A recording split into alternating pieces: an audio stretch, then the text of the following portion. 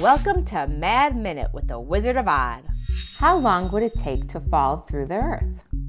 Well, let's find out. Imagine if you could build a tunnel that sliced through the center of the earth, and suddenly you could travel to opposite ends of our planet. How long would a trip like that actually take?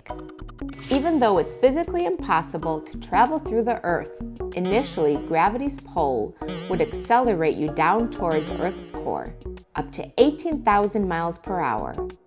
Once you reach the Earth's inner core, the temperature there is about 10,800 degrees Fahrenheit, the same as the surface of the sun.